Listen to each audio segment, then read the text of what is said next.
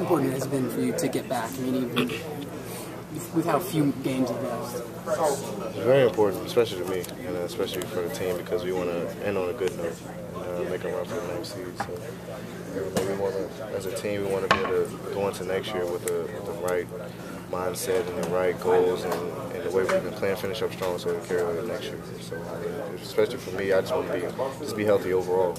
And I was able, blessed and fortunate, to be able to be healthy and no injuries tonight. How tough was it though, just to not be a part? I know you want to play every game, but how tough was it to sit? It's always tough.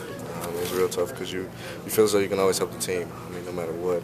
But at the same time, I mean, you have to deal with it, and just staying confident and stay confident in myself. And I have faith in my teammates to be able to pull out a win. I mean, whether I'm playing or not.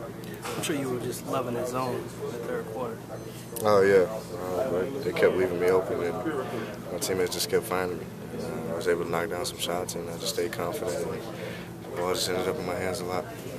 Is your type of ankle injury one where it kind of actually helps to get back on the court, get some of that stiffness out of it, so you can, get the plan down this final stretch? Yeah.